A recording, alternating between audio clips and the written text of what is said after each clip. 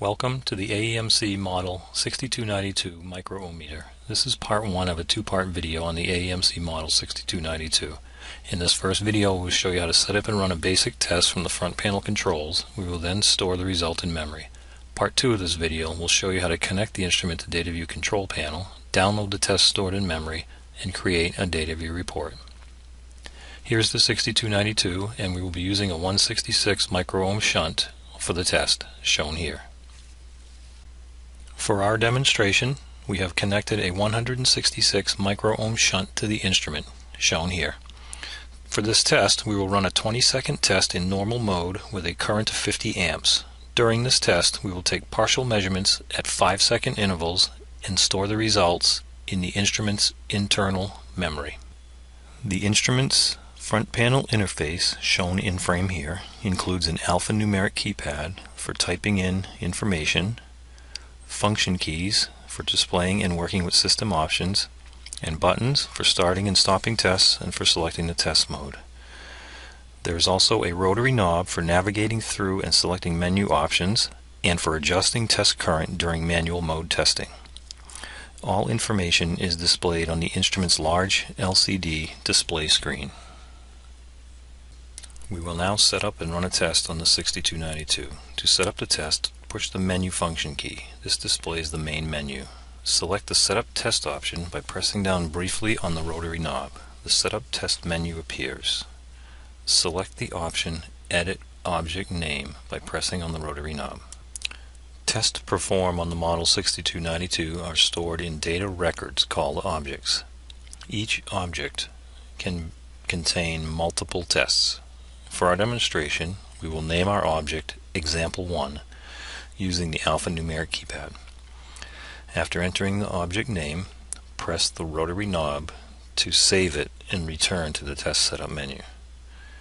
Then turn the rotary knob counterclockwise to move the selection arrow on the LCD screen down to the option Test Current. Press the rotary knob to display the Test Current menu. Again, turn the knob to select the current setting for the test. The menu offers 4 fixed current settings: 50, 100, 150, and 200 amps. You can also select the manual option. This option allows you to control the amperage during the test by turning the rotary knob. In the manual mode, the current is limited to 100 amps. In our test, we will choose 50 amps.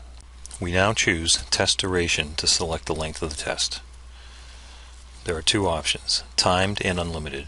As the name implies, unlimited is for an untimed test. The test will run continuously until you press the stop button. We want to set the test duration, so we select timed. There are two ways you can enter the duration. One is by using the keypad to type in the number of seconds. You can also turn the rotary knob to select a higher or lower number. For timed tests, the minimum duration is 5 seconds and the maximum is 120 seconds. In our demonstration, we will select 20 seconds. After setting the duration, you must press the rotary knob to save the setting to return to the Setup Test menu. We will then press the menu button to return to the main screen. The final step in setting up the test is to select the test mode.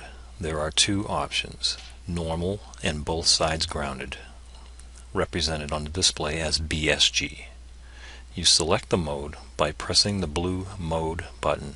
In our test, we will select Normal mode. The display will now indicate that we are ready to run the test. The name of the object that will contain the test appears at the top of the screen. The second line shows that we are running the test in normal mode at 50 amps for 20 seconds. To begin the test, press the green Start button. After a few moments, the LCD display indicates the test is underway. A feature of the Model 6292 is the ability to save partial test results. To do this, we will press the Save button every 5 seconds during the test. This allows us to save partial measurements at 5, 10, and 15 seconds, as well as the complete measurement at 20 seconds. All these measurements will be stored in a test record within the object we've named Example 1. When the test is finished, the message Test Complete appears blinking on the screen. Press Save to store the test in the Model 6292's memory. We will then press the escape button to return to the main screen. Now that we have test stored in memory, you can now view the saved test by pressing Menu and selecting the Memory option with the rotary knob. This displays the Memory Recall menu. Select the Recall option with the rotary knob. This displays information about the test, including the name of the object containing the test, the number of tests in the object, and the date of the stored test. To view the stored test, press the rotary knob. The screen indicates that our test is stored as the first record in the example 1 object. It also shows that there are 4 measurements in the test: the 3 partial measurements we took at 5-second intervals and the final result. Press the rotary key to view these measurements. The stored test result shows on the top line the resistance measurement at the 5-second point in the test, which in this case is 167.2 microohms. The second line shows the test current, which we set earlier at 50 amps. The third line shows the test duration. Here we show that the test result was obtained at the 5-second mark within a 20-second test. The bottom line will show that this is the first of 4 measurements stored within this test. To see the remaining measurements, turn the rotary knob to step through the test results. The final result is shown as 165.4 microohms at the 20-second mark.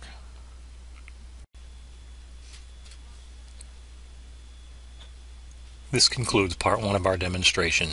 In part 2 of this video, we will show you how to connect the instrument to Data View Control Panel, download the tests stored in memory, and create a Data View report. For more information, please visit Technical.